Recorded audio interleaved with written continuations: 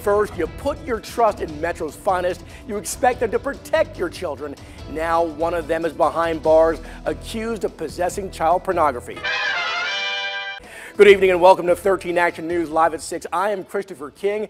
The Las Vegas Metropolitan Police Department is investigating one of their very own tonight. Officer Ruben Delgadillo arrested yesterday, accused of having child pornography. 13 Action News reporter Michael Burton joins us live from Metro's headquarters with more. Christopher Delgadillo faces 1 count of possession of child pornography and 1 count of distribution of child pornography, and he was booked into CCDC yesterday. Police say they served a search warrant at a residence after receiving many allegations that the officer had child pornography in his possession. The search did lead to an arrest, and these allegations are being investigated by the Internal Affairs Bureau and the Internet Crimes Against Children Task Force. Many locals say they feel betrayed. They're supposed to protect and serve, but if they're doing something like that, it's kind of dangerous, you know what I'm saying? Because everybody have children, okay? I wouldn't want my child being on his computer.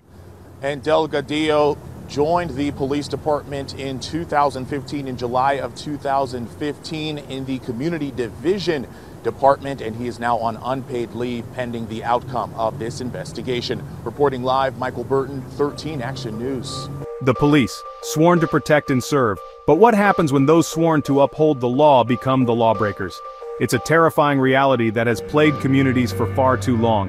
Across America, individuals with questionable qualifications and even more questionable morals have infiltrated police departments.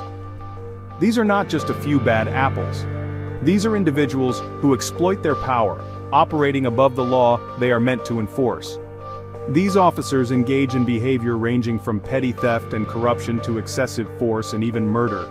They operate with impunity, shielded by a culture of silence known as the Blue Wall. This unwritten code demands loyalty to fellow officers, even at the expense of justice. It discourages whistleblowers and protects those who abuse their power. The result? A system where bad cops flourish and communities suffer. This is not an attack on all police officers. There are countless brave and honorable men and women who wear the badge with integrity.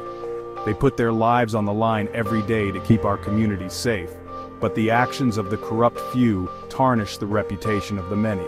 They erode public trust and make it harder for good officers to do their jobs. We must break down the blue wall of silence and hold all officers accountable for their actions.